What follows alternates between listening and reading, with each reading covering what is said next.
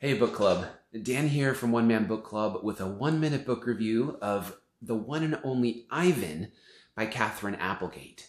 It's about to be a new movie coming out this summer on Disney+. The trailer looks awesome, so I'm excited for it. It's actually also the winner of the 2013 Newbery Medal for Most Distinguished Children's Book that year.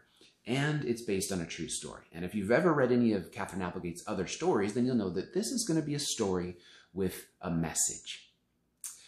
Now, The One and Only Ivan is narrated by Ivan, who's a silverback gorilla who lives in a cage at an old rundown mall next to the video arcade.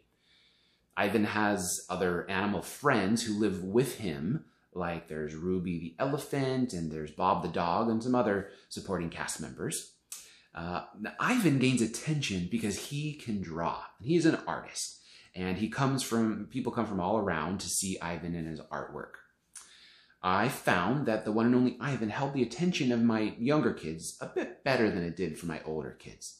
But it's actually too long, almost 400 pages, to be an early reader, for an early reader to be able to tackle alone. So it's a perfect read aloud with your kids. The story, or the message from Katherine Applegate, is about animal rights and the ethical treatment of animals.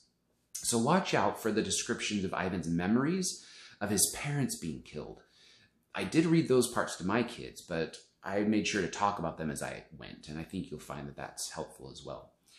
Now, despite the heavy nature of that message, it's this wonderfully charming story. There's a perfect balance of silly and touching. The animals are wonderful narrators. It's a lot of fun to read.